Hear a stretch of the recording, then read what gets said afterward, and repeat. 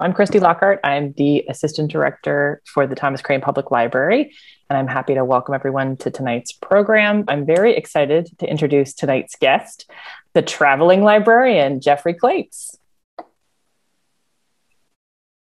Thanks, Christy. Christy and I used to work together at the library where I am currently the head of reference services, at least for another month. I'm planning to retire later this fall, so that will give me an opportunity to do even more traveling. But I'd like to welcome you tonight.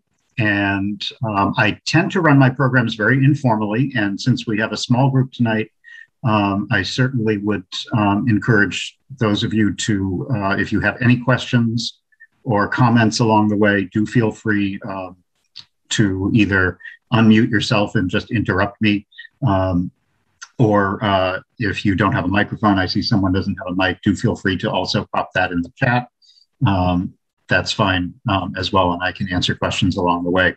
That doesn't work quite so well with a large group, but we're small tonight, so I'm happy to do this as informally as we want to be. Whoops, I see another couple of people coming in. There we go. I'm going to share my screen. I'm hoping everyone can see the first of my slides. Does that look good? Looks good. Good. Okay, great. So we will get started. This is a trip that I did a few years ago. I've been to Istanbul more than once, and it has changed quite a bit in recent years because a lot of the politics has been changing things. But I'll be pointing out some of that as we go along. First, I want to put Istanbul on the map. I'm not sure whether any of you have actually been there before, but if you have, again, do feel free to pop in and chime in with any comments that you have about it. But I want to kind of put it in the context of the region that it's in and the country. Turkey is over 75 million people now. It's a very large country, overwhelmingly Muslim, most of whom are Sunnis. And Istanbul is about 14 million of those people. So it's a very large city and metro area, although it's not the actual administrative capital. That's Ankara. But Istanbul is certainly the big tourist capital. It's also the big trade capital and the big financial capital. It has a very long history, which I won't go into in too much detail right now, just because it would take us all night to do that. But I do want to give you the kind of the 60-second tour. It is one of the largest cities in the world, believe it or not, in terms of the city proper. But the metro area spreads all over the peninsulas on either side of it, in between the Sea of Azov and the Black Sea. It was founded originally in the 7th century BC as Byzantium, which you probably know. And then in the 4th century AD, it was changed, the name was changed to Constantinople when Constantine, Emperor Constantine, made it the eastern capital of the Roman Empire. The next big date that was very important was 1453, when the Turks conquered it. We'll talk a little bit about that as we go along as well. And then it remained in Turkish hands until the fall of the Ottoman Empire brought independence in 1922 after Turkey, which at that point was, or the Ottoman Empire, which was kind of at that point known as the old man of Europe, disintegrated after World War I. And Kemal Ataturk ushered in the 20th century modern era of independence in 1922. Ankara is, as I said, the capital. That's got about 2 million people. So it's a big city, but much, much smaller than Istanbul. The location is very important. Actually, whoops, bring up my pointer here. The location, of course, today, as throughout history, has been incredibly important because it lies at this boundary here on the Bosphorus Straits. Here's the Bosphorus, here are the Dardanelles, leading from the Black Sea and through the Sea of Azov into the Mediterranean. And that, of course, has been a very important place because it straddles Europe and Asia, two very different cultural worlds, and also it connects Russia and Ukraine and a number of other important Black Sea ports to the rest of the world, which has been very important throughout history. Up until recently, it was actually the 5th most visited city anywhere in the world for tourists. That has changed quite a bit in recent years. COVID obviously has made a difference to that, affecting travel everywhere. But also, even before that, there were a couple of unpleasant terrorist attacks that happened in Istanbul, which significantly impacted their tourism. This is just zooming in a little bit more where you can see more closely where the city itself is. And if I zoom in completely, we're going to focus tonight mostly on this central area in here, which is the historic part of the city. The original city walls follow kind of more or less along this area here. And the oldest part of Istanbul is separated from the newer city by the Golden Horn, this little stretch along here. And the modern city, of course, has grown all over the area. Most of the historic sites that you might want to see are in this peninsula right, where the Bosphorus and the Golden Horn meet each other. We're going to, most of the things that we're going to look at this evening are there.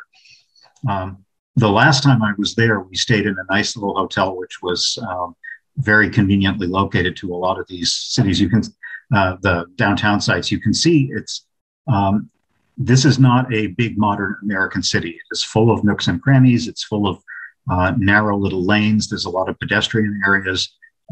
And it's a great city for walking. I'll just tease you a little bit with some beautiful sights at night. It's a remarkably safe city also, if you're curious, that often comes up. It's probably the most Western of the Eastern cities, and it's the most Eastern of the Western cities. So it's been that way for years.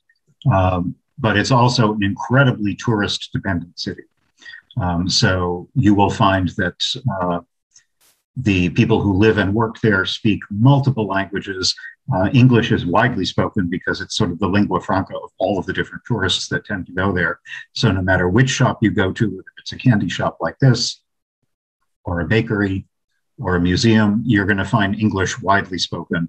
And the tourist infrastructure is extensive the same way you would find in any other major European city. We stayed in, here I am, I'm being silly in this picture, but we stayed in this nice little hotel that was very comfortable, not very expensive, and had the most over-the-top front lobby I've seen with furniture like this. But it was in a really nice neighborhood where this is literally, if you come right out the front door of a hotel, you turn around the corner and you can see Hagia Sophia just a couple of blocks away, which is probably one of the most important sites in the entire city. On the right is a little fountain. There are old fountains throughout the city. It's architecturally beautiful, which is very enjoyable for me because I was an architecture history student in my undergraduate days. So I tend to focus on a lot of that when I travel. The built environment is very important to me. And we'll start with Hagia Sophia because that is probably the single most important thing to see there. If you were in Istanbul for only a couple of hours, this is the one thing you should see.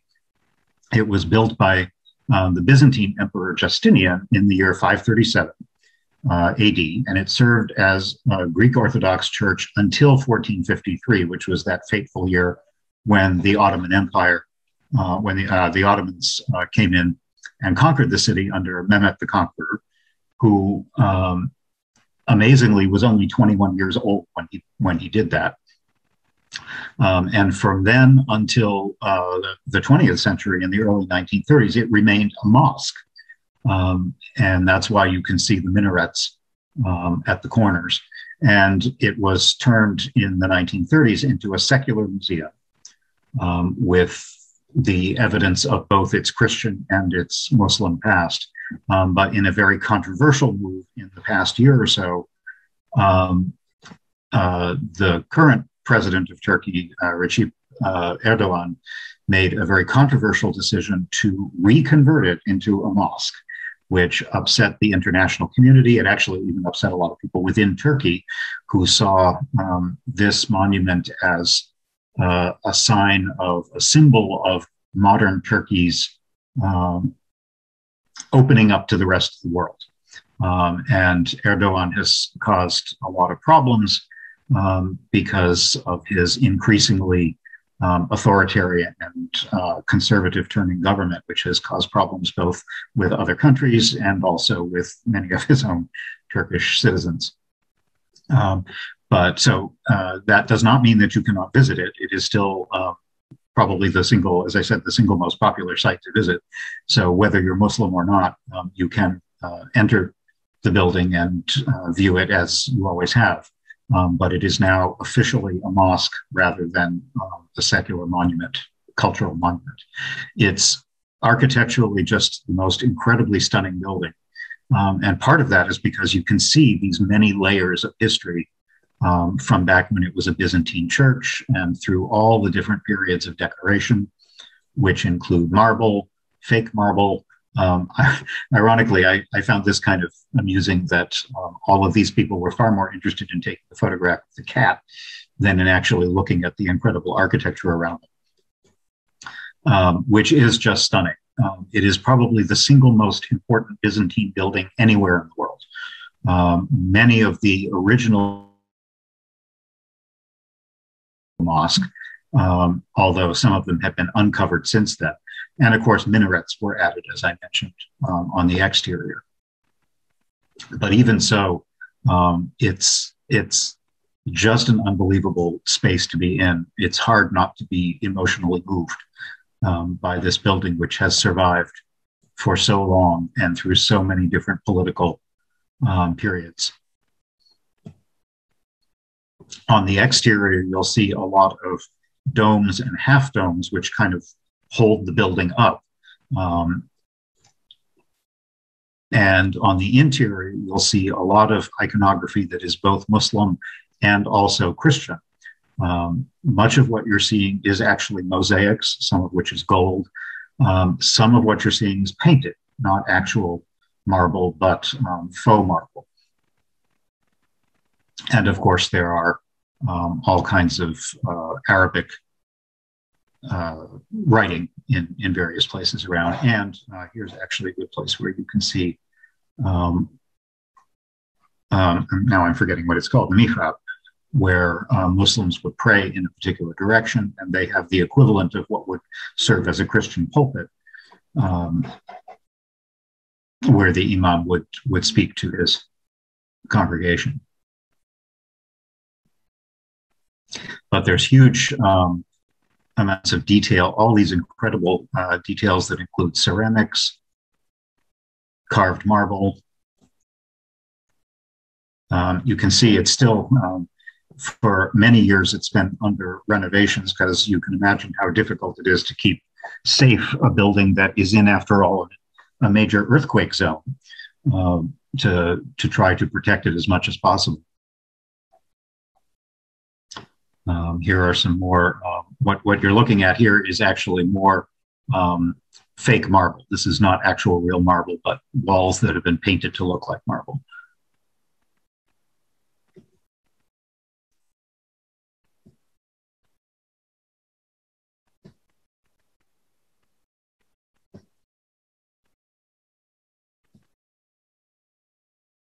A very important place on the second floor, and you can wander around most of the building. This is called the Veisis mosaic, which is very early, from the 13th century, and it commemorates the return to the Orthodox faith, because in addition to being a mosque and a Byzantine Orthodox church, there was a very brief period, only 10 or 20 years, when it was actually used as a Roman Catholic church.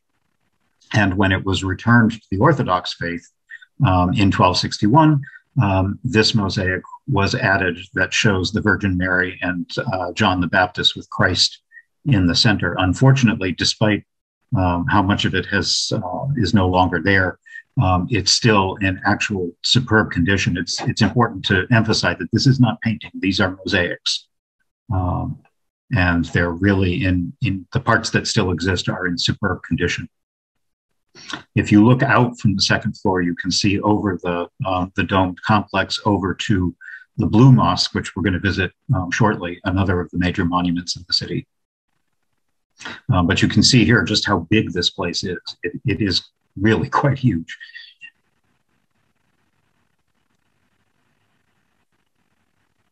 And it occupies a very prominent place in the center of the city, right in the middle of the probably the most historic district. So there are old buildings all around it, and hotels and restaurants and marketplaces and so forth. This is a view of the outside, which seems kind of uninteresting.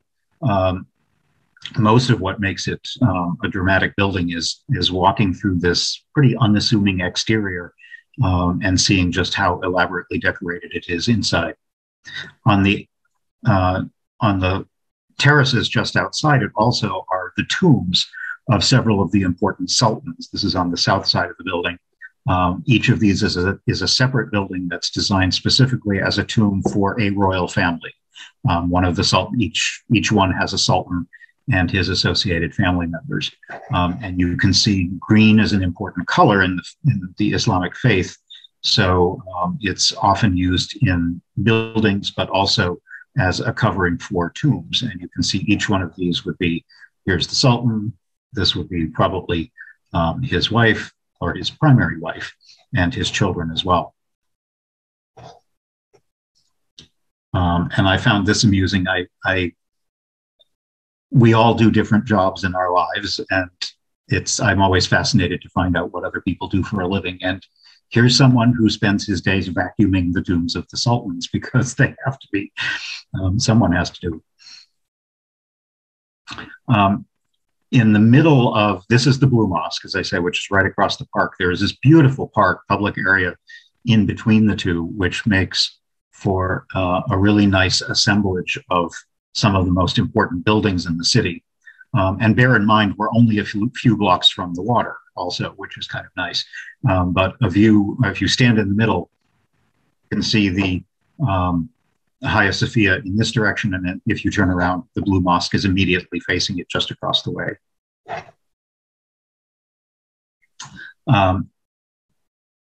I think it's worth pointing out just how cosmopolitan Istanbul is also. As I said, it's a very Western city in many ways, despite the changes that are happening in Turkey overall.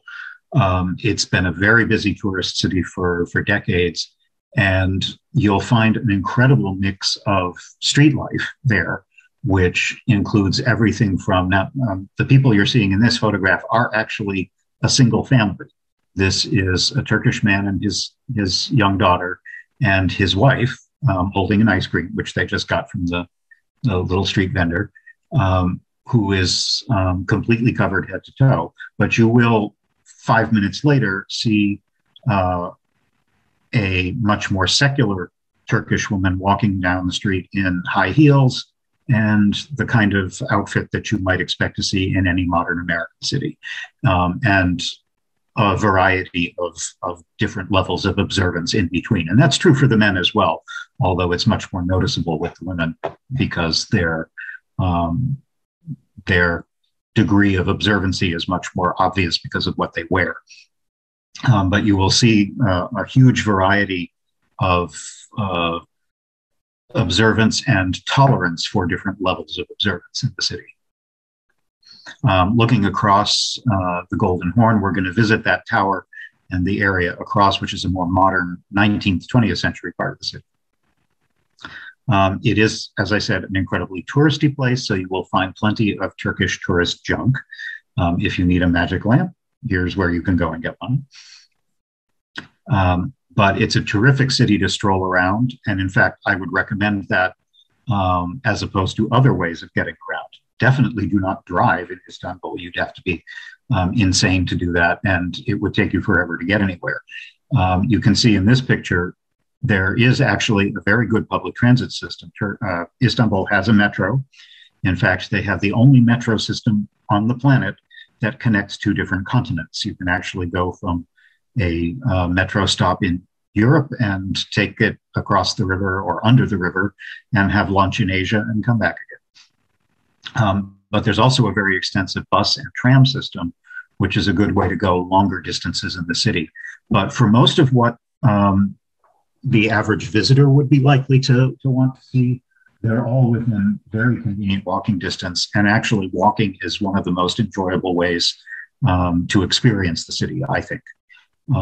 You may have heard, if you've read any history of Turkey or World War I or that time period, that for a long time, the phrase used to describe the Turkish government was La Porte Sublime, the sublime port, back when France was a very powerful influence in this area, and also when the French language tended to dominate the political world. And so it was the euphemism for describing the Turkish government. And this is actually what it was referring to. This gate was the entrance to the Ottoman government back as far as Suleiman the Magnificent, who was probably the single most important and powerful ruler during the Ottoman period back in the 16th century. And so for many, many decades and centuries, it referred, the term for this gate was used to refer to the Turkish government in general, the Ottoman government.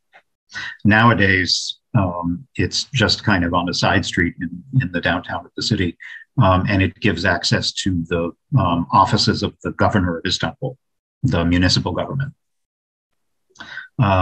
Here is some typical Ottoman architecture. There's a lot of very old wooden architecture, which you might be surprised expecting to see more stone buildings, but a lot of what's in downtown Istanbul is this very interesting old wooden buildings with balconies that help keep the buildings cool and hang out over the water. I'll show you some more in a little bit. A very interesting thing that many people miss because you'd have to know it was there is completely underground, and it's only about a block from Hagia Sophia. It's known as the Basilica Cistern, and it was built by Justinian, again, the same emperor who built Hagia Sophia. And it is the largest of a great many cisterns in Istanbul that were designed to hold water to supply the city in general, but particularly in times of siege or warfare. This particular one is by far the largest, and it holds 2.8 million cubic feet of water. Obviously, nowadays it is not used for that purpose anymore, and they've turned it into an attraction where you can go underground. You can even dress up as a sultan and get your picture taken if you want to do that sort of thing. But far more important is just to wander around this huge, absolutely gargantuan thing that is literally right under the city streets, and you'd never know it was there. They have it lit up. There's only about 4 or 5 feet of water now. Originally, it would have been designed so that the level of water would go all the way up to the ceiling. But it's a fascinating place to wander around. Some of it was constructed, even like the heads that you can see here, are used as bases for the columns. These were Medusa heads from old Roman buildings back when the Romans were in this part of the world. And there's some very beautiful architecture for something that was essentially just an entirely utilitarian water storage facility. But if you go there, it's well worth visiting. Back above ground, you'll find an interesting park right above it. This is a 3,500-year-old obelisk that looks Egyptian because it is. It was brought from Karnak in the 4th century as a tribute to Constantine. And there you can see it better up there. The plaza that it's in here, you can see another nice Ottoman-style building in the background.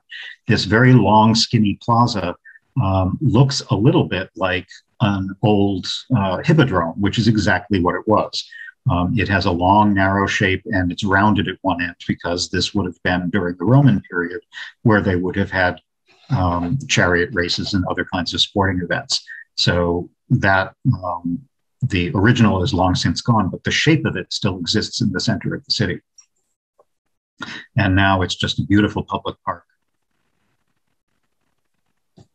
where you'll see a lot of the daily life of Istanbul going by. And again, it's I find one of the nicest things to do is just to stroll around and see how the Istanbuli live. Some of the buildings in the neighborhoods are very nicely restored. Many of these have been turned into very pleasant guest houses. And if you go there, I would certainly advocate staying in one of those over one of the big international tourist hotels that don't really have any character. And many of those are actually quite far from the center of the city. So if you have the opportunity, treat yourself to one of these pleasant neighborhoods, because as I said, it's perfectly safe. There's much more atmosphere. You'll be near all of the nice restaurants and shops. And you may very well end up with a room full of antiques.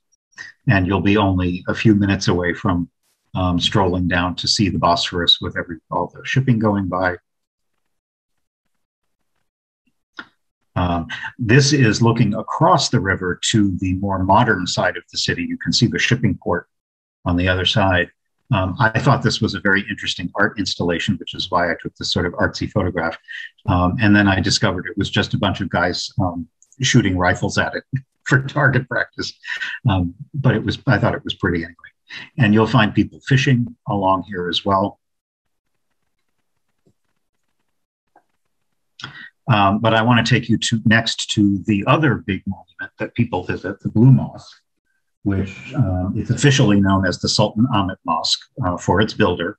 And like many of the other biggest architectural monuments in the city, it was built in the 1600s. It has 6 minarets, which was considered very improper at the time because that's what Mecca had, Mecca being the most important location in the Islamic world. And so for the Sultan to build an elaborate mosque that had one more minaret than in Mecca was considered the height of arrogance.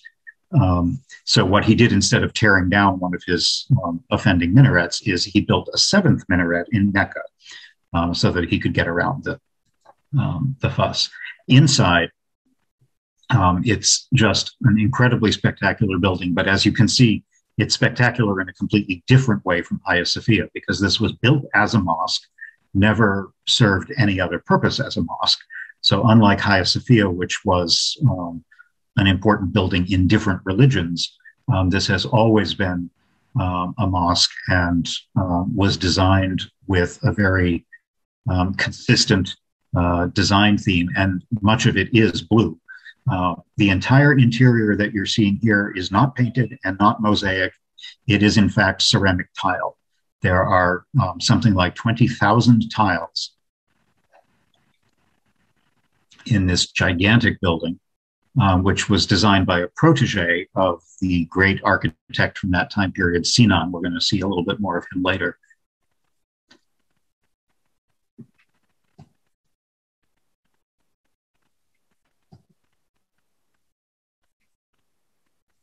And the effect is really quite awe-inspiring. Not to mention the fact that it's just a monumental building. Each one of the 4 columns that holds up the main dome is, you can see how large it is by looking at looking at the people standing around it. And like other mosques in Istanbul, it is permitted for non-Muslims to enter. The only thing is that you can't go in during services. There are various prayer times during the day when the mosque would be closed to non-Muslims. And it is also considered, despite the 2 guys that you see sitting here against the column, it is considered inappropriate to dress casually, and women would certainly have to wear a headscarf, regardless of what culture you're from, and you have to take off your shoes. But Turkey is one of the Muslim countries in the world that is more open about allowing visitors who are not Muslim to enter mosques. If you get close up, you can see a little bit more of just how incredibly detailed some of these tiles are. And they're still made. These obviously are very historic. They go back centuries. but the same style of tiles are being crafted today in Turkey, and you can buy them all over the place as decor for your own house.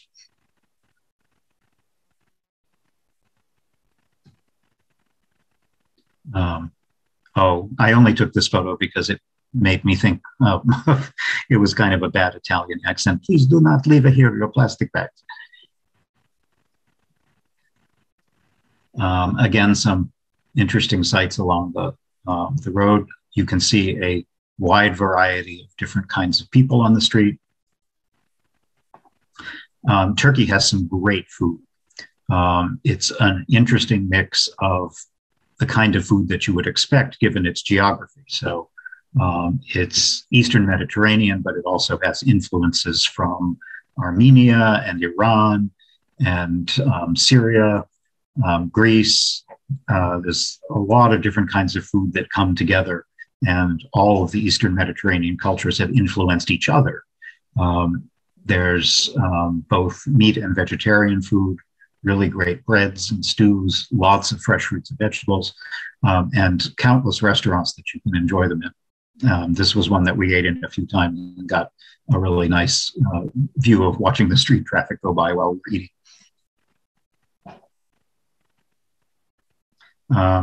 This is just one of the lesser mosques, not one of the ones that people tend to visit, but one of many throughout the city. And we stopped in here just because it was on the way to the Grand Bazaar, which we're going to visit shortly. This is a view from the terrace of our hotel where we were eating breakfast. The third major attraction, if you're only in the city for a short period, is the Topkapi Palace, which was for about 400 years, from roughly the 15th to the 19th century, was the Sultan's palace and also the seat of government. It has now been turned into an incredible complex of museums that do an excellent job explaining about the history of the government, the history of the Sultanate, and they have spectacular collections of art and decorative arts. It's designed kind of you work your way through several different courtyards. This is the entrance to the second of the courtyards. It's called the Gate of Salutation. And just to give you a rough idea, that's the image I just showed you is about here. But you would enter through the main gate, work your way through progressively more private and intimate courtyards where eventually when you get to the center, only the Sultan and his close family members and the people who serve them would be allowed to visit. This area over here is the harem, and of course then there's all kinds of kitchens and public rooms and staterooms around, but most of the government activities would have occurred closer to the main entrance. And in fact, here you can see this is the Tower of the Divan, which is where the Imperial Council of the Sultan was held. You could easily spend at least a minimum of half a day there and probably more, depending on how much the different aspects of it interest you. There are several museums as part of the complex. And as you can imagine, because it was a palace for the sultans, it's incredibly elaborately decorated with the same kinds of beautiful tile work, paintings, mosaics, and just incredible architecture. This is the audience chamber, which was also built in the 16th century. And this is where the Sultan would have greeted emissaries from foreign countries. Usually they would have come presenting gifts and making entreaties and so forth. And this is the place where that would have, those interactions would have taken place. There's also a library, which was built a little bit later, where documents from the archives of the Sultanate were stored.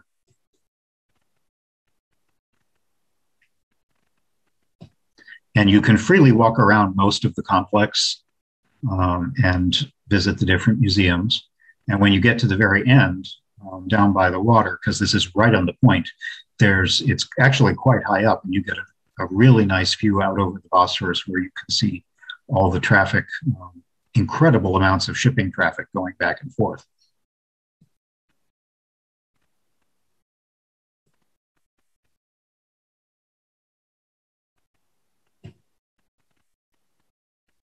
At the very end, oh, actually, before I go on, you can see there's a bridge up in the back of this, which is a more recent bridge. And this is the only bridge, at least at this point, they're considering another one. It's the only bridge right now that crosses the Bosphorus between Europe and Asia, a few kilometers north of the downtown. There are some later buildings that were built in the 18th and 19th centuries, like this one, that were used for other aspects of the Sultan's family. This was actually, is it this one? No, this building. This was the Sultan's ice cream pavilion, where when it was extremely hot, the family would go and sit under these cool overhangs and enjoy the breezes off the water and eat sweets. There's even this incredible bath area, which is now, if it's filled with anything, is filled with water. But at the time, back in the 16th, 17th century, this was sometimes filled with milk, which the women of the harem were encouraged to bathe in for the, whoops, sorry about that, which were, they were encouraged to bathe in that because it was considered to be good for your skin. What it wasn't good for was, it just isn't a very good idea to put thousands of gallons of dairy products out in the hot sun in the middle of Turkey. But they don't do that anymore, needless to say. But being the Sultan, he picked the best property, best real estate in the whole city. So you can look in pretty much every direction from the palace and see every other part of the city, north, south, and east. You can also get nice views of a number of the other mosques that are across the way. If you go, even if you don't go to a lot of the other museums, the one thing that you absolutely have to do is visit the harem, which is a separate ticket to get into that part of it. And it's probably the most interesting, I think, of all the parts of the palace. With the possible exception, I think, of the kitchens. The palace kitchens, which you can see here, each one of those little smokestacky looking things is a separate kitchen that was used to cook a particular kind of food. And there was a recent renovation in the last 10 years or so that completely redid this part of the complex, restored it, and redid all of the exhibits. So if you kind of like the upstairs downstairs aspect of this kind of life, or want to see what was involved in making such an incredible place run behind the scenes, it's a great place to visit. You can see menus and how they serve the meals for literally thousands of people who live there. It's really quite fascinating. You can also visit the areas of the palace that were set aside for the janissaries, which were the elite guards of the Sultan. They had their own separate area as well, where they were billeted. But as I said, the harem was probably the most interesting and certainly the most private part of the palace. Only certain people were allowed to enter that. And I want to give you an idea of just how complicated the place was. This is one floor. And you can see there are literally hundreds of rooms in this maze of different chambers, and there were several floors. I forget the exact number, but I want to say it's somewhere in the 400 to 500 rooms just in this part of the palace. And of course, it was limited only to the Sultan, only to his wives and concubines, the Valid Sultan, which was his mother, who occupied a very important position of power, and various princes and eunuchs, but nobody else was allowed in this part of the palace. But now you can visit and you can see all the incredible, elaborate details, much of which you might think looks suspiciously European, and that's actually quite deliberate, particularly in the 19th century. In the late 18th and early 19th century, the Ottoman Empire was very deliberately trying to emulate what they saw as the power and prestige of places like the British Empire and Paris and Prussia and so forth. So they adopted a number of the styles that are not terribly Eastern, like the kind of neoclassical paintings that you can see at the Dome, or this very Western style crystal chandelier. A lot of that became very popular in Istanbul because they were trying to establish themselves as a peer on the same level of power and prestige as the other European governments. And you can see quite a bit of that mixed with the very distinct Eastern style of the rest of the palace.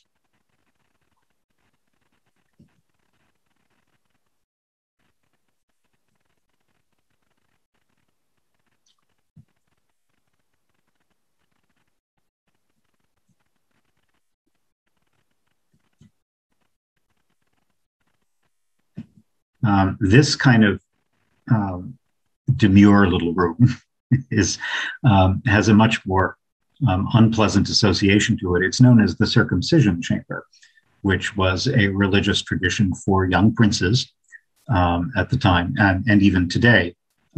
Young Turkish men are not circumcised at birth. They are circumcised as teenagers.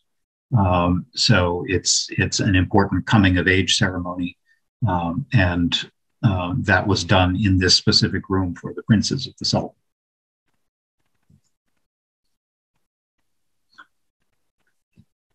And you can see all the way across. This is another the other big mosque that we're going to visit in just a little bit down the river. But on the completely opposite side of the social scale, this is the entrance to another one of the most popular parts of Istanbul to visit, which is the Grand Bazaar. You can see the gate just in the back. It's incredibly crowded, and it's a whole lot of fun. That's the mosque just outside the entrance to it. When you get in the bazaar, which is quite old, its construction started in the 15th century. And of all the big covered markets in cities around the world, it's one of the oldest and certainly one of the largest. In 2014, which I think was the latest date I could find numbers for, over 90 million people visited this market. Inside, there are over 3,000 little shops and stalls and more than 60 of these little streets. It's kind of fun to go in and get lost because if you keep walking, you're eventually going to find your way out. But in the meantime, it's just an amazing place to walk around. You will see things aimed at tourists.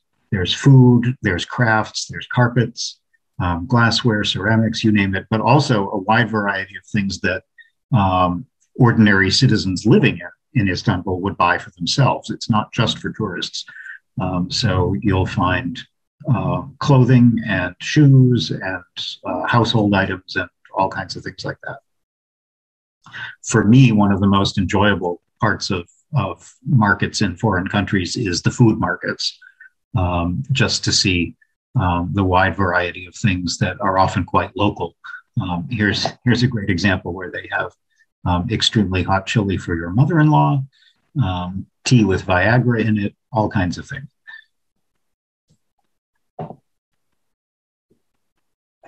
And just walking around the streets and seeing the mix of wealth and poverty mixed together, I found just incredibly fun.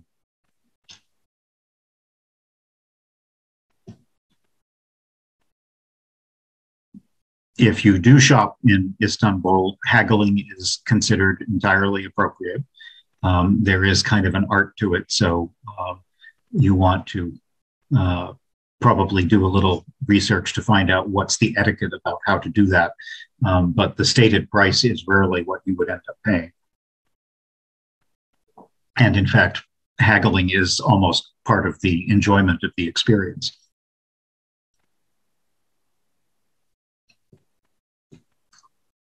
Just on the outside of the market, this was a local kebab shop, which was incredibly popular. The line went all the way around the block.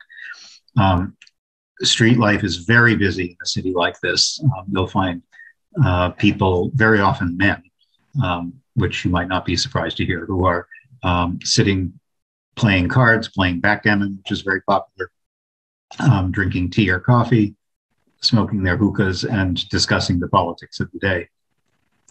Because the city is such a maze of little streets, there's no way that you can get a FedEx truck, for example, down the street. So this is the way a lot of local deliveries are made. The third of the really big mosques in the city is the Suleimani Mosque, a little further down, just beyond the stretch where the market is. And this was an imperial mosque that was built also in the 16th century for Suleiman the Magnificent, who I mentioned was probably the most powerful of several centuries of sultans. And physically, in terms of area, it is the largest mosque in the city even today. And it was built by Sinan the architect, who was a very important architect during that time period in the 16th century. And he built a whole lot of stuff for Suleiman, both here and elsewhere in the empire. And here you can see it from the outside. It's built quite high on a bluff overlooking the Golden Horn across to the other side of the city. And it has a beautiful courtyard. And again, a very beautiful interior. Unlike the ones that we've seen so far that had mosaics and tile work, this one, on the other hand, is almost completely painted. Everything that you see there is painting.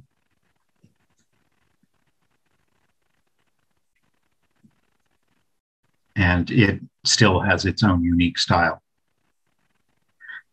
On the outside of almost every mosque, you will find places like this where observant Muslims will wash their feet before entering the building. You, as a visitor, you would not be expected to do this. You would simply be expected to take off your shoes. But observant Muslims do this as an important religious act. And in addition to the mosque itself, like Hagia Sophia, there are a number of important royal tombs here, including the one for Suleiman himself, who you can see in this building, and his wife Roxolana is buried next to him. If you're interested in any kind of history, there are a couple of really fascinating books about Roxolana and Suleiman, which are well worth reading if you want to get some background into the daily life and the politics and the intrigue of the royal court back in the 16th century. And also just outside where the tombs are these unusual headstones, which are typical of all of the headstones that you'll see in cemeteries throughout Istanbul. They have obviously a completely different shape and style and iconography from what you would see in a Christian cemetery. Many of them even have turbans on the top, which often indicate a higher social standing of the person who died.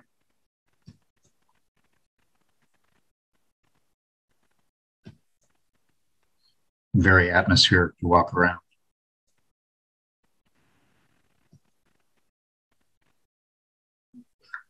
And much more peaceful than the rest of the street, which looks like this, or this, or this. As you work your way down the hill towards the water, you can see this is a very typical afternoon scene in Istanbul, where everybody's out doing their shopping. And it takes you to the other big market, which is a lot of fun to visit, which is the Spice Bazaar. It's in an area right across from a mosque that's known as the New Mosque, even though it was built in the late 17th century, a whole 100 years after all the others. And this particular bazaar, it's not as big as the Grand Bazaar, but it's still huge. And it's completely devoted to food, which I find even more exciting than looking at Turkish carpets. There's endless amounts of coffee and Turkish delight and a lot of things, sweets that are made with pistachios and almonds and sesame seeds and honey and nougat, all kinds of things. You'll find, of course, spices. In fact, they have 85 shops selling different kinds of spices, often displayed in these very beautiful arrangements. You can also buy perfumes, dried flowers for sachets, dried fruits and vegetables. You could spend all afternoon just wandering around here. Every kind of olive you could possibly want. And again, this looks out onto a big plaza that's right at the Golden Horn, where this other mosque is, this new mosque, which I like because it's not as enclosed by the rest of the city as some of the other mosques. So you can get a better idea of how it's constructed with all of these domes and half domes that are designed to support the weight of the central mosque. I'm sorry, the central dome in the middle of the mosque. I'm not sure how many of you would remember this reference, but the pudding shop is a very popular place in Istanbul that opened way back in the late 50s. And for a long time, it was a popular place where counterculture expatriates would meet and tourists, mostly in like the 60s and 70s. It was made very famous by having a role in the movie from 1978 called Midnight Express. I don't know if any of you have ever seen that, but the pudding shop is still there. And you can still go eat there. It's in one of the more touristy areas of the city. So you see a lot of this sort of thing around there as well. Even cheaper than beer, you can get your name calligraphy. But the city has all these beautiful details. This is that long plaza that I was mentioning. That's actually an old Roman hippodrome. The little sort of German looking, and it is in fact German. It was donated by a wealthy German to the city, is unfortunately the location where probably the worst terrorist attack in Istanbul in recent years took place. I'm forgetting what year that was. I want to say 2015, maybe, somewhere around there. And a bomb was set off very close to this monument, and several people were killed, including foreign tourists, which did a real job on the tourist market for Istanbul for the next couple of years.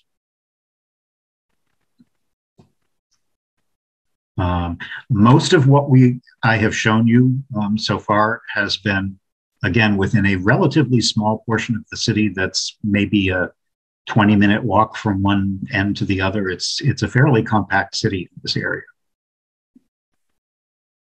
And as the sun goes down, you just see the most beautiful. Unfortunately, some of the beautiful sunsets come from the fact that there's a reasonable amount of air pollution in the area, but it makes for very nice sunsets over Hagia Sophia and also the Blue Mosque.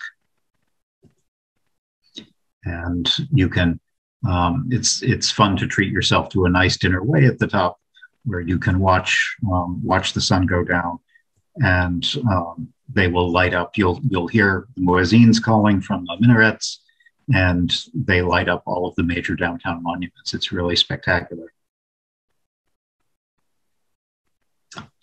Even the Topkapi Palace gets lit up.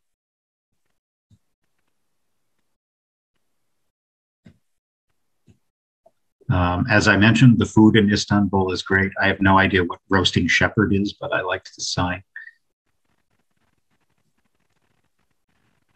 And there's a lot of other interesting architecture to stumble on that isn't necessarily famous. This is the post office. Here's an old bank, which I think is now a hotel. And it's just a very colorful city. It's a feast for the eyes pretty much everywhere you turn. This is the area right across where you can see the Suleiman Mosque up on the top of the hill. And we're at the Golden Horn, where that's a major cruise ferry port and also for cruise ships. Istanbul is probably wouldn't come as any surprise that it's a major cruise ship destination. And it's you would be remiss to visit Istanbul and not take at least one boat ride somewhere, even if it's not specifically a tourist trip. Just take the ordinary ferries, which don't cost very much, and you can go up and down the river and get a little bit of a sense of what it's like to be an ordinary citizen in Istanbul that is so focused on the water. The Galata Bridge that connects the oldest part of the city to the newer part of the city, which is more 19th century, I would say, 19th and 20th century. It's a two-level bridge. The bottom level is all fish restaurants, and you can walk on that level. And then on the top is a vehicle, the vehicle level of the bridge, but also there are fishermen on both levels. This is actually the fourth of the Galata bridges over time. Actually, I take that back. This is the fifth one. The fourth one is the one that burned in the 1990s. And in fact, I was there not long after it burned, and it caused huge problems in the city because imagine if here in Boston, the Zakim Bridge had to be closed for a period of 2 or 3 years, or Storrow Drive had to be closed. It would cause immense traffic problems, which it did there, because there was really no other easy way to get from one part of the city to the other. So the old bridge had a big fire and was largely destroyed. So they very reasonably quickly, given the circumstances, it only took 2 or 3 years, they rebuilt this new bridge, which has been there since then. And it's nice even just to walk across, because it gives you such a great view of the different parts of the city from across the water. The Galata side of Istanbul is much more modern, as you can see from here. Lots of high-rise, more recent buildings. But it does have a certain amount of history, so it's worth going there to visit. This is the other big vehicle bridge that crosses it, not the Galata Bridge. And it also has a metro crossing, which oddly has the metro station in between, not at one end or the other, but smack in the middle of the bridge, which is rather unusual. We took one of the commuter ferries that can take you up the Golden Horn, where you can see a number of the sites in neighborhoods that tourists don't necessarily go to. This is actually what's left of the old bridge. They floated it up the river, and it's been sitting there as a decrepit hulk ever since then. There's also a fun museum of transportation, which if you have kids with you, would be a nice place to take. They have cars, they have boats, and even the submarine that you can see there is actually an American submarine. We went to this area specifically to see a very important monument for me as an architecture student, but it's a nice neighborhood to walk around, a mix of old buildings, new buildings, renovated buildings. And you wouldn't think there's much to go see here. Very few tourists bother to go to this part of town. But the reason I went there was to see an incredibly important old church, which is built right against the city walls. These are the medieval walls that you can see what's left of them in this part of the town. But this this building, which this is not my photograph because unfortunately while I was there, it was completely covered with scaffolding for renovation, but I wanted you to see what the building looks like. This is called the Chora Church, what it would look like if it didn't have scaffolding all over it. And it's another one of the most important Byzantine monuments if you are interested in that kind of art and time period. The original church reflects the fact that it was built outside the original walls of the old city. And chora is an old Greek word meaning village. And that was the idea. This was a church that was built outside the boundary of the central city. So it's very old. We're talking 5th century. That's 1,500 years old, this building is. Parts of it are that old. Much of what you see is actually later from like the 11th century, but we're still talking about a very, very old building. And it has some of the world's best Byzantine mosaics and also frescoes,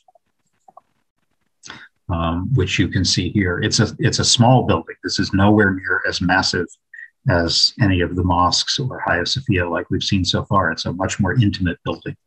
And the main body of the church is completely covered with superb mosaics with gold and precious stones in really incredible condition.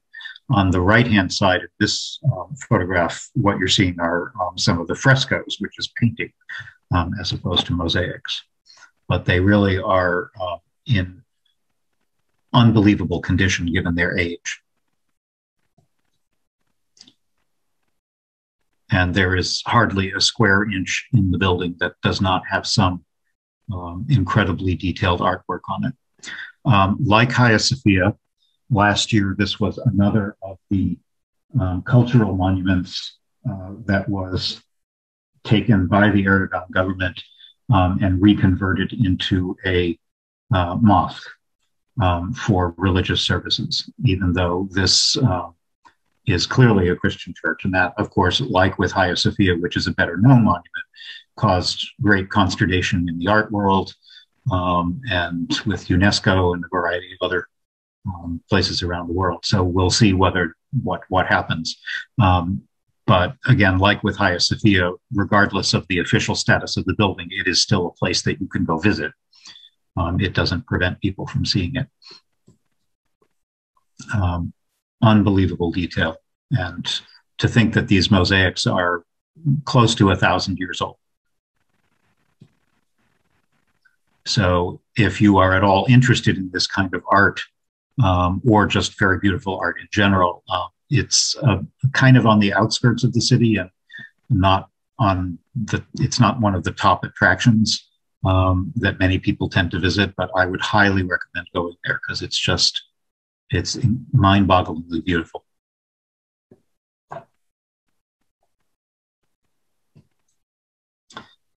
Right around the corner, this is not mind-bogglingly beautiful. This is just some of the surrounding area with lots of TV dishes. Going back towards the center of town, here's the Galata Bridge that shows you can more clearly see the upper and lower levels where people are fishing, but the entire bottom level is all fish restaurants, the entire length of the bridge. Now, if we cross to the other side, the more modern part of the city, which was built up in the 18th, 19th, 20th centuries, has some fascinating places too. This is one of the few synagogues in the city. And probably the big thing to see there is the Galata Tower, which was built not by the Ottomans, surprisingly. It was built by the Genoese. And it's a 200-foot tower that was built in the 14th century for protection in this part of the city. And probably the most fun thing to do is to stroll Istanbul's equivalent of Newbury Street. This is the big shopping street, and it's completely pedestrianized.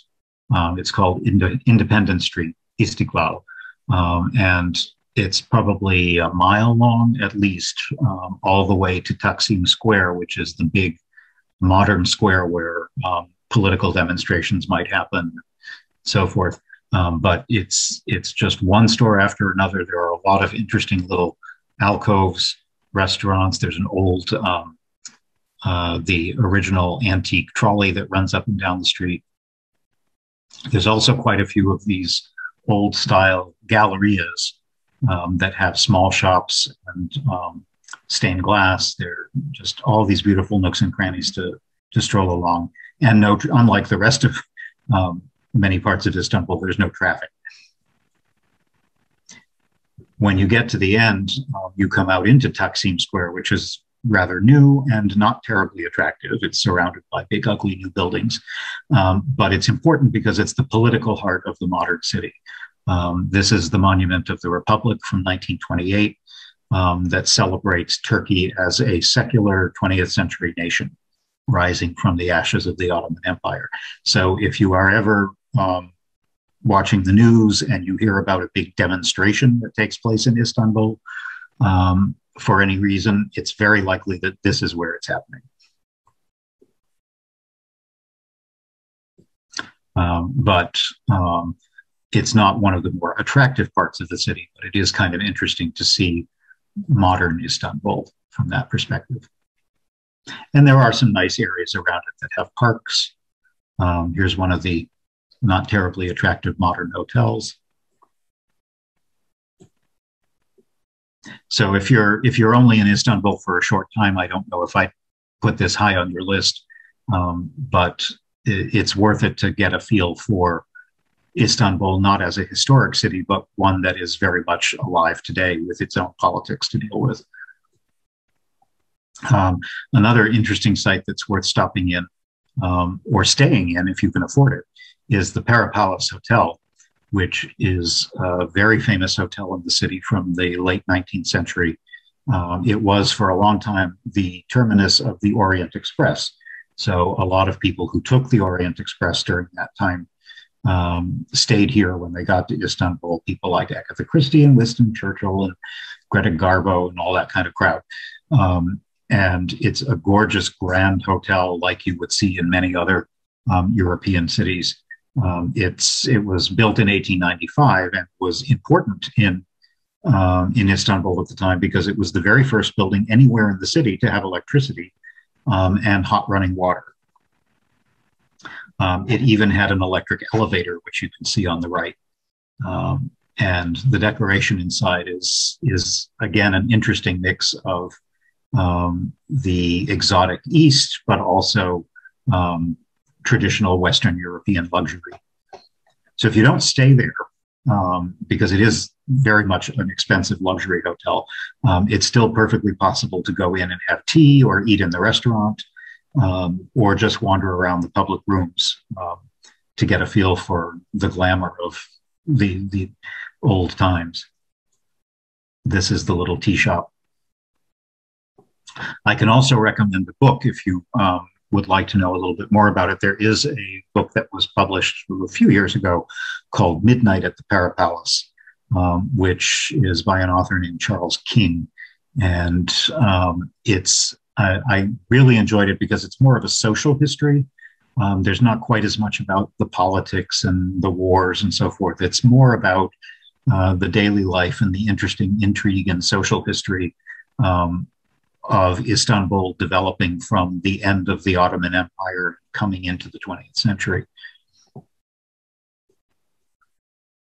Another thing that I would very much recommend that you do if you have an opportunity is to go to a dervish ceremony, and you will find a lot of tacky dervish stuff that you can see at restaurants and so forth, along with belly dancing and other very touristy things.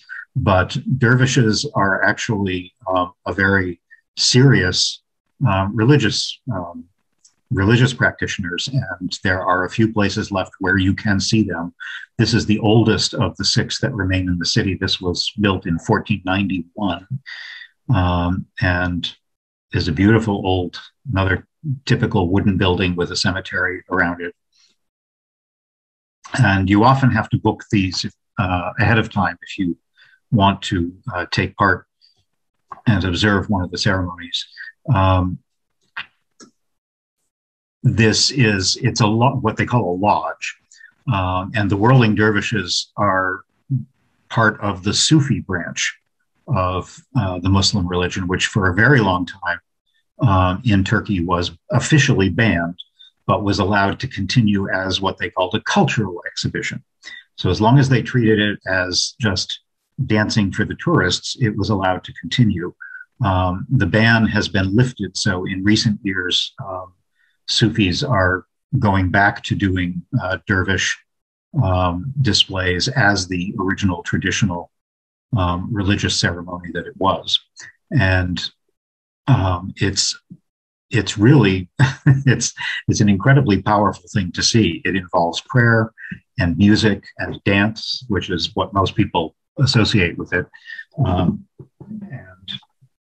they do, the one that we went to, I thought did a pretty decent job kind of explaining the symbolism of the whirling dance, which symbolizes a lot of circular things in the world, the cycle of the seasons, the cycle of birth and death, how the planets and the sun and the moon revolve. So everything is circular in their worldview. And the dance is a symbolic representation of that. You might think it isn't very difficult until you try. They will literally twirl, like you see here, for 5 to 10 minutes at a time. And after this presentation is over, give it a shot in the privacy of your own home and see if you can do it for more than 15 seconds without falling over and hitting your head. It's something that they train for years to do. They actually explain the different levels. It's almost like a monastery where novices come in and are trained slowly before they're allowed to participate at the higher levels. So if you are ever there, don't do one of the dervish, the ones that you see at a Turkish restaurant in the tourist district. Make a point to reserve ahead of time to actually go to a genuine Sufi dervish lodge, and you'll find it's a very moving religious experience to understand something that's a spirituality that is so different from any of the ones in our own culture. Here's the Topkapi Palace across the Golden Horn. Just some beautiful views of the city. I'd also, like I said, encourage you to kind of wander around, because you'll see all kinds of interesting things in the nooks and crannies of the city. I loved this candy-striped mosque that's not a terribly well-known one. It's just pretty. Here's the main train station in the town. And explore the other neighborhoods of the city. If you go up north along the Bosphorus, you'll find the area where all the cruise ships dock, and you can get nice views back. And also take a trip across the river. The area across the Bosphorus is called Üsküdar, and it has a very nice neighborhood feel. There's no major tourist attractions there. Almost the best part of it is the view back to the main city, but there are some lovely mosques. It has a very nice kind of local feel to it. It's kind of like going to East Boston, it's a pretty neighborhood, and you just get a spectacular view back to the city. There's some great fish markets over there. And actually, unlike some other parts of the city, there's a huge promenade that goes all the way around that whole neighborhood. So you can walk a good mile or two up and down the Bosphorus and get great views the whole way and see the daily life of what families are doing of an afternoon, and so forth. You also get a closer up view of an interesting site that's closer to this side, called the Maiden's Tower, sometimes called Leander's Tower, which was built in 1110. And there, or at least there has been something on this little rock since that time period. What you see now is a more recent reconstruction from the 1700s. And there's a legend about this tower that says that the emperor had his daughter imprisoned there to avoid, because he had heard a prophecy that she was going to be killed by a snake on her 18th birthday. So to protect her, He imprisoned her temporarily on this little island, but she died anyway because on her birthday, he brought her a basket of fruit, and unbeknownst to him, there was a deadly snake in the basket of fruit, and it bit her and she died. So this is all, of course, completely apocryphal, but it makes a great story. And the other famous legend that is associated with it is Hero and Leander, who died swimming the Hellespont, or what is now called the Dardanelles, to be with his beloved. And nowadays, despite all of these elaborate and impressive ancient legends, really what it's used for is a place where you can get a really expensive lunch, or if you want, you can pay even more money and get married there. It's a wedding venue for wealthy Turks, but it is a nice photo. And you also get a beautiful view back over to this palace, the Dolmabahce Palace, which has about 300 rooms. And if you remember, I mentioned a little bit earlier that there was a time period where the Ottomans were very deliberately trying to emulate Western Europe. And this was probably the high point of that. This palace was specifically designed to rival Versailles in a very distinctly European style. I don't think it was as successful as they would like to think it is, but it is interesting to see. It's a 1/4 mile long. It is full of baccarat crystal chandeliers. In fact, the grand staircase, the entire staircase is made of baccarat crystal. That's how hard they were trying to be like the French. And in fact, it has the one superlative that it does have is the Great Hall, which you can kind of see. Take you back there. This big thing here in the middle is one great big single room. And when they had events in that room, they actually had to start as much as a week ahead of time heating it because it was such a big room that it took that long to heat. So it's kind of an interesting place to visit if you like over-the-top palaces. And even if you don't visit it, you can stroll along the outside and it makes a nice area to walk around the city. The other thing it's famous for is that Ataturk, Kemal Ataturk, who is so famous for bringing Turkey into the 20th century, died in the palace in 1938. And you can see the room where he died. The palace has its own mosque and its own quite Baroque clock tower as well.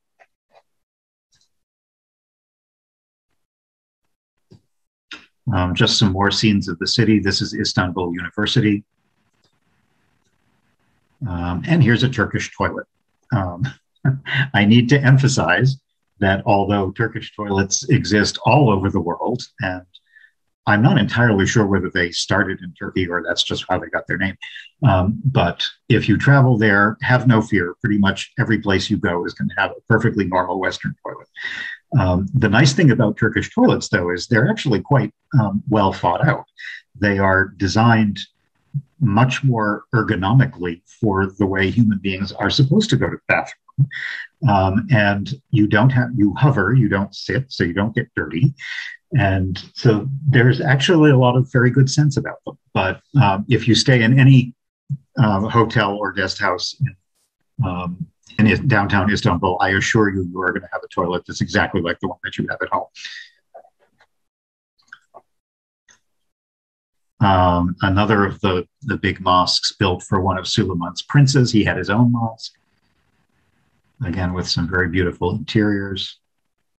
There was because this is such an old city, going back to even Roman times, there's a huge aqueduct that brought water from outside the city into the cisterns.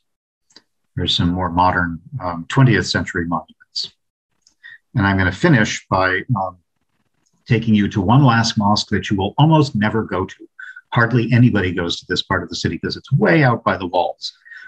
This is called the Fatih Mosque, and it's in a fairly conservative western neighborhood of the city, way out on the west side of the city. And it was the first of the imperial mosques that was built in the very late 1400s. So it's much older than some of the other ones that we've seen. Here are some people washing their feet to go in. And again, the interior is just mind-blowing. Like, you'll notice that there are Turkish carpets also throughout all of these mosques. In fact, multiple layers of them, because it makes it easier to walk on.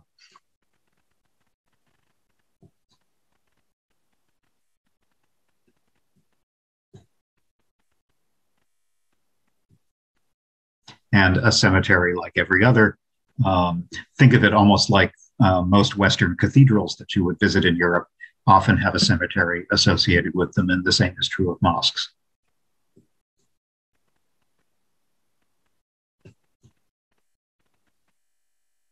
And it's a nice neighborhood because, again, you'll probably be the only tourists walking around, and you'll just get a chance to see the locals drinking tea. Some beautiful fancy buildings, local buildings, not fancy buildings.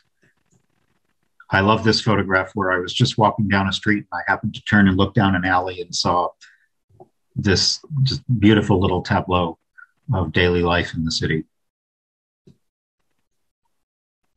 And then, of course, so much else is based on Turkey and Istanbul being the financial engine of it. It's an incredibly important city, not just for tourism, but for trade, for shipping. It's one of the world's great cities. And if you ever have an opportunity to go there, even if it's just as, it's often the starting point for a number of Mediterranean cruises. So even if you can only go there for like a day or two, do find a way to get there, because I think you'll find it's one of your favorite places once you go. So I'm going to end there. And I will stop my screen share. And just before we turn it over to questions, Jeff, yep. I just wanted to briefly say that we wanted to thank the Friends for supporting programs like this. It's because of them that we're able to have this kind of programming. So we want to say thank you to the Friends of the Library. But I also wanted to mention that Carrie has just popped a link to a survey into the chat box. It would be very helpful to us if you would click that link and complete the survey. It is very quick. It is just a few questions, but it would really help us going forward. So we really appreciate that. As to asking questions, if people are comfortable, they can put them in the chat, but they can also just unmute themselves if they have a question to ask, since we're not a very large group tonight. So I'll see if anybody has a question. I'm going to be monitoring the chat.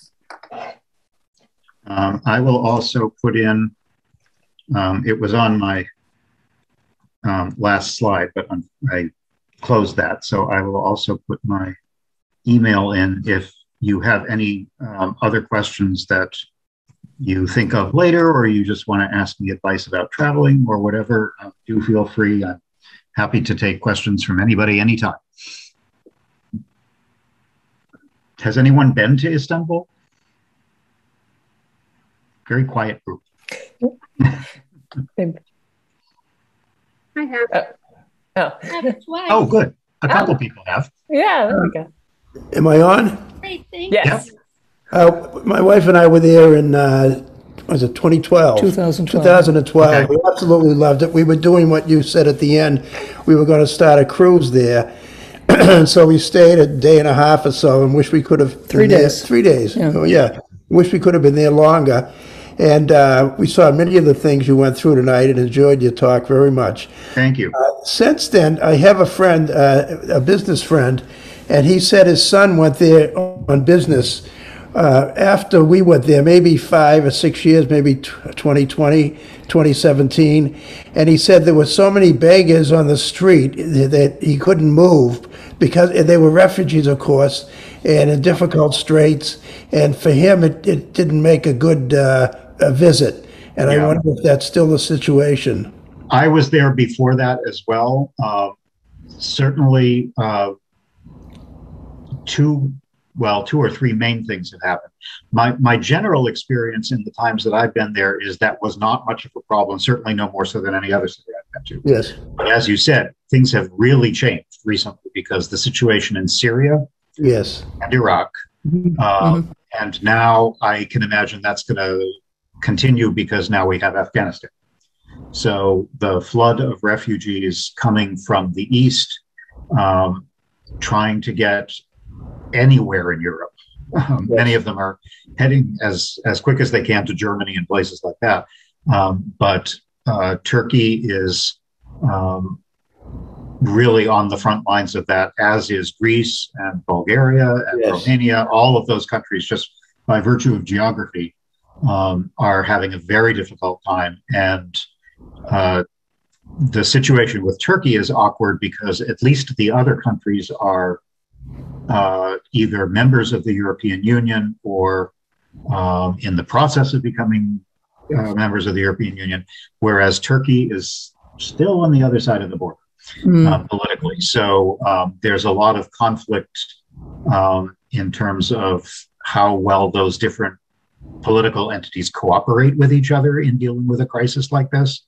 And Erdogan has certainly not helped. He is not doing Turkey any favors. Yes. In terms of making it easier to deal with on the international stage. Right. Like I said, when I was there last, which was maybe 5-6 years ago, I forget, but we did not notice any of that. But a lot of that has definitely happened since, definitely since 2015. It's gotten worse, and I would not be surprised if it's much more noticeable as you're walking around the city. I see. But it wouldn't prevent you from returning if you could, would it? Not at all. No, I don't think it'd prevent us. If we had the opportunity, we'd be there, yes. Yeah. Well, thank you very much. The last time I was there, the people I talked to really didn't like Erdogan at all. Yeah. He's not very popular. He's not very popular, but it is also not very easy to criticize him. No, you can't. Without getting into a lot of trouble. So yeah, it's a very bad situation. Right. He started out by being okay, and then like you've just seen, like every year it gets just slightly worse, and he gets away with every year he gets away with a little bit more, and now it's bad. Who knows where it's going to head? However, Turkey and certainly Istanbul relies very heavily on tourism. So they're at least aware of the fact that they may only be able to push certain things so far before it really starts to backfire on them. Right. But yeah. And Jeff, we've got a few questions coming in from YouTube in the chat. So the first one is, what are the best options for getting around? I know you mentioned foot, but if you can't walk. To getting around in the city, like I said, on foot is the easiest, and there's a very inexpensive and pretty extensive public transit system. The metro is good for longer distances. It easily goes to the airport. It's very fast. There are buses and trams on the street level that take you around the city. It's very easy to get around. Absolutely do not drive a car. And somebody has a question: is it a problem to photograph people there? Is that a cultural taboo? It's, I would say, no more so than a lot of other countries. I would be careful photographing people in Quincy. I think you have to, particularly now, I think people are more conscious of privacy and creepy people on the street with cameras than they were 20 years ago. I would say it's kind of a mix of, because it's a huge city with literally millions of people on the street, it's not hard to take a photograph of people on the street without looking like you're, if you were really wanting to take a picture of a specific individual, I think it's polite to ask. And I think that would be true in France or here. I don't think it's necessarily any worse there. Mm-hmm. If I were in a small village in Turkey, it'd be different. But Istanbul is a big city. A lot of small villages, and I traveled in Istanbul, and I didn't have any problem at all taking photos of people, and I do photography, so I was taking a lot of photos. It wasn't a problem. Yeah, I wouldn't think of it as a problem. I ask. I do ask. It's always just polite, particularly if you're taking like one person. A lot of women in the hijab or something prefer not. Yeah. Or you can do what I do, is have a telephoto and surreptitiously take a picture of something else. That you get good at that kind of thing. And Jeff, this is a very specific question, but somebody wants to know, are the Grand Bazaar and the Spice Market in the same spot? No, but they are not far apart. They're probably, I don't know, a 10, 15-minute walk from each other. They're in the same general part of the city, but they're not right next to each other. Yeah. And then the last one in the chat is it easy to purchase things there and send them back to the USA? Oh, God, yes. It's hard not to. Especially rugs. Yes, they will. Istanbul is all about buying stuff. They are very happy to sell you anything, and they will ship it anywhere. Yeah, not a problem. In fact, the thing that amazed me the most when I was there the first time, actually, this is back like way in the 90s. I was there with a friend, and we were talking I think it was a rug shop.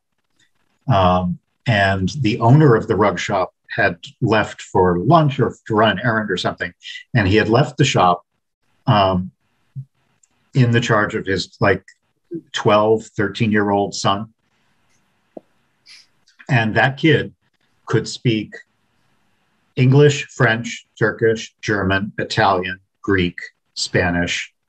Like, it was incredible how many, like, it was just amazing. I mean, obviously not fluently, but enough to be able to sell somebody something. Yep.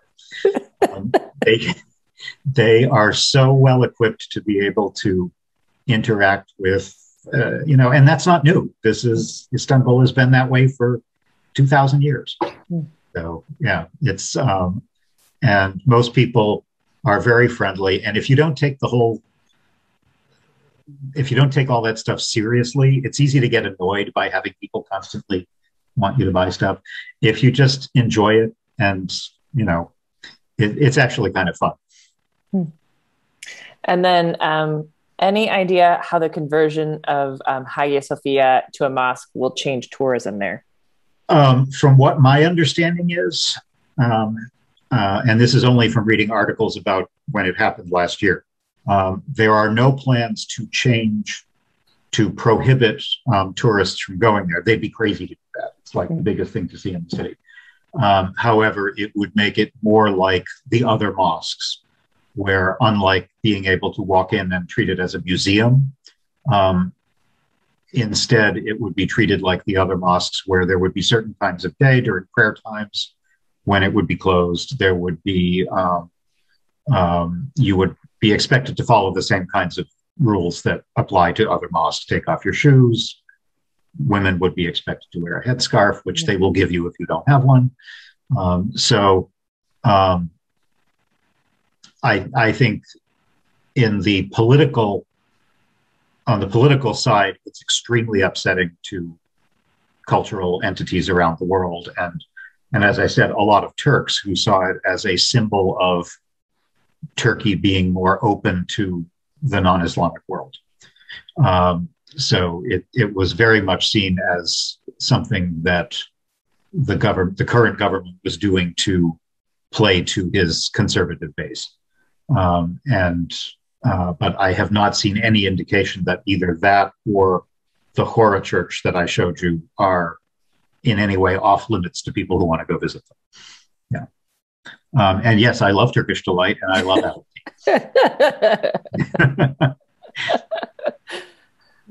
Does anybody else? They have a separate currency. They're not. Turkey is still. Oh, that's a good question. No. Yes, they're using the lira because they are not part of the EU. Yeah. Okay. Right. Yeah, because a lot of those countries, I did a Danube cruise a couple years ago. Yeah. And they're in the European Union, but they're not in the euro. But they're not using the euro, exactly. Yeah, not using euro. So every place you went, you're there for a day, and you had to get a different currency if you weren't using credit cards. Turkey has, for like the past 20 years, there have been little discussions about whether it would be a good idea to start accession talks to the EU, and that. With the current guy, nah. Yeah, like 20 years ago, that sounded like, well, let's think about it and see where it goes. And then now I think the chances are pretty close to zero. Nobody's happy about it. I don't think it's going to happen now. Anything else? Any other questions? Thank you very much. This was Thank you. Great. Thank you very, very much, Jeff. We really appreciate it. I learned a ton. Thank you for having me. Thank you for great I've got my eye on a Black Sea cruise, so I am. Oh, yeah. I guess a couple places on Romania and Bulgaria. Yeah. Romania is gorgeous. I was there for a couple of weeks 5 years ago, 6 years ago. Yeah, we drove all the way around Romania. It's like I really like Bulgaria too. I was there on that last trip, and very interesting country. So and then I could knock off Ukraine if I at least get to Odessa. Yeah, I actually was planning a trip to Ukraine, and then with absolutely no thought of me at all, Putin went in and invaded Crimea, and the nerve. But but another place in that area that I would love to go, hopefully in the next, I don't know, maybe 2 or 3 years, I really want to go to Georgia, which is on the far eastern side of the Black Sea. And I've been to Sochi, and the airport to Sochi is practically in Georgia. So that's a big trip that I've been planning for a while. So I hope to get there sometime in the next couple of years, maybe.